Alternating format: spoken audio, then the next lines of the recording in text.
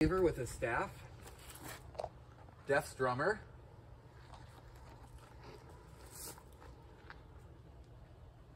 we have Arachnia, the brood mother. If you notice, she carries her brood around on her back, as you can see the eggs. Her consort is up in the tree, Arcanax. How do you come up with such creative ideas?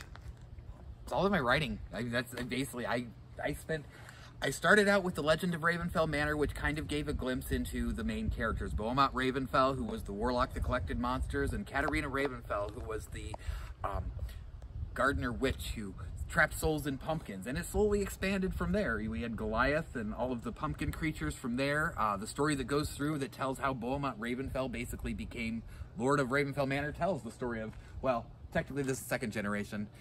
Araxis was the original spider. Araxis died a horrible death by eating of squirrels.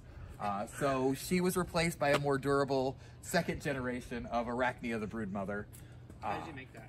How did I make this one? Yeah. Okay, so Araxis was made out of paper mache and a 4-foot beach ball, and it was super sealed, and then the bands of Hurricane Sandy were all the way out here, and we got 10 inches of rain overnight before Halloween, and she melted halfway. I fixed her with great stuff, and she made it through, but she got eaten by the second year. So this one is foam sheets that are basically stuck together into a block and then carved with a hot wire to form the body, and that's, of course, great stuff for the spider eggs.